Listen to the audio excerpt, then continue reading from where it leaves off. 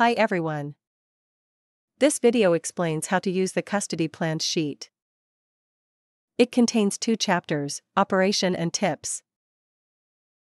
Use the video progress bar to skip to any topic. Note that this video supplements the Quick Start Guide video, which explains each step of the estimating process and describes system standards for sheet layout and handling. If you have not viewed the Quick Start video, please do so before viewing this one. Written documentation about the topics mentioned in this video is available on the support website. Click on the Knowledge Base command in the Ironworks toolbar to access it. If you want our help building a master estimate, playing what-if games with your fleet's composition, or producing charge rates for a complex job, or a special client, contact us using the consulting page.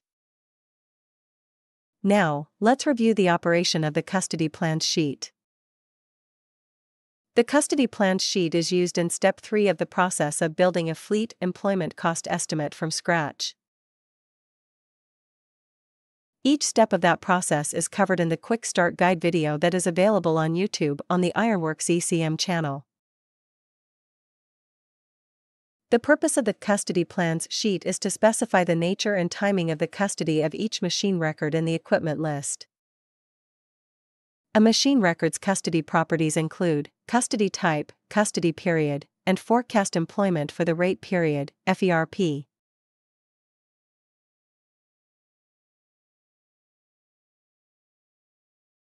A machine record's custody type is established by selecting one of 3 options: rented, leased, or owned. Custody type election determines how the cost of the subject machine record's employment is calculated. Each custody type is linked to a set of CBS component cost applicability rules specified in the estimate setup sheet.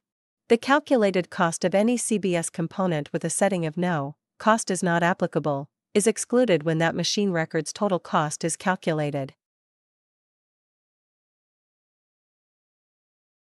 A machine record's custody period is established by specifying a start date and end date. For custody start date, any start date after January 1, 1900 is valid. Specify for rented and leased equipment the first day of the rent or lease period, and for owned equipment, the date of purchase. For custody end date, any end date later than the start date is valid. Specify for rented and leased equipment the last day of the rent or lease period, and for owned equipment, the date planned for disposal or sale of the subject machine. Note that a machine's custody need not lie within the rate period. That's because Ironworks automatically determines if a machine's custody period overlaps the rate period. If it does, the machine's employment cost is based on the forecast employment for only the overlapping months. Forecast employment for the rate period, FERP, drives all employment-based cost and resource requirement calculations. FERP can be specified in 2 ways. Both can be valued at the same time, but one must be elected as the basis of cost calculations for each machine record. The elected option can be changed at any time. Option 1, Specify month quantity, requires the input of forecast employment figures for each of the months the subject machine's custody period overlaps the rate period. Overlapping months are highlighted to make input easy. Of course, for machines employed on a seasonal basis, no employment is forecast for the off-season months.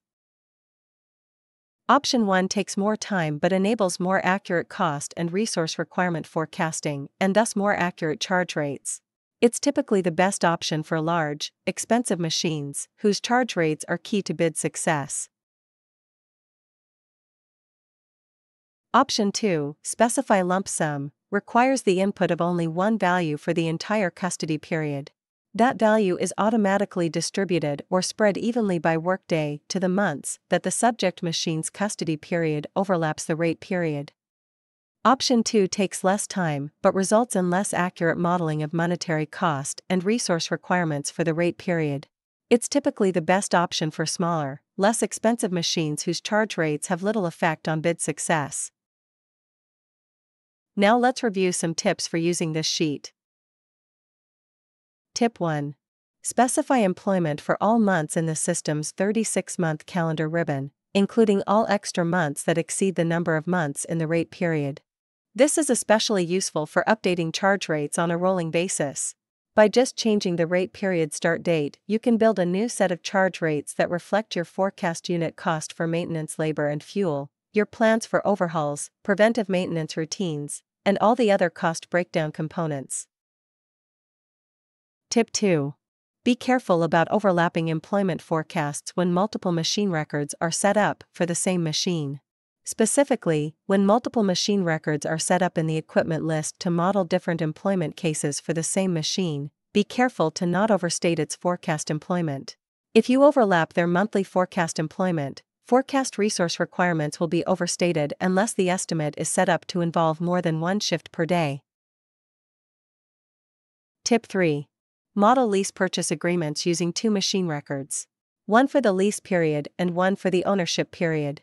This way, when bidding, you can use a separate charge rate for each custody type, or you can use an employment-weighted composite charge rate that accurately reflects the cost and resource requirements of both.